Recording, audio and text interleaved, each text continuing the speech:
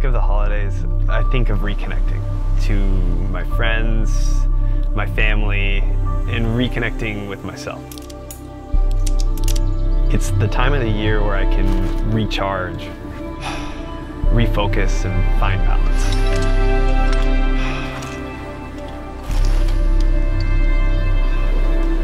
But this year, everything's different.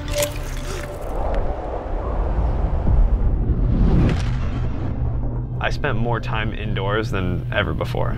It was challenging for everyone, not just me.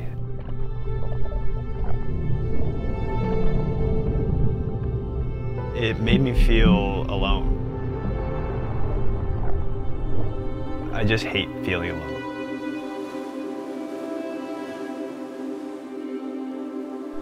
So I returned to what I know. I've always felt connected with nature. When I'm really immersed, it's an escape. It's my escape. That feeling of being alone started to go away. I started to feel like me again. And when I could, I shared what I found.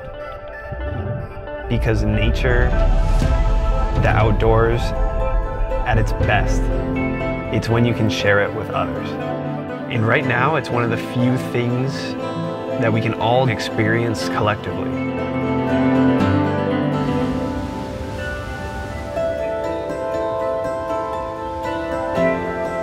I've found it to be the best way to connect to people and to reconnect with myself.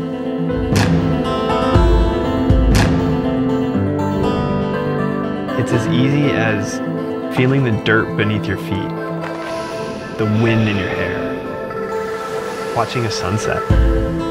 It's about finding something in your own backyard, stepping out of your comfort zone.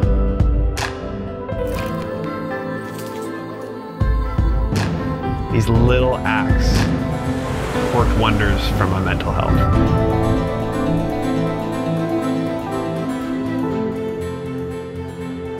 That sense of unity that you feel this time of year, you can still feel that. And it all starts with taking that first step, getting outdoors with the people you love.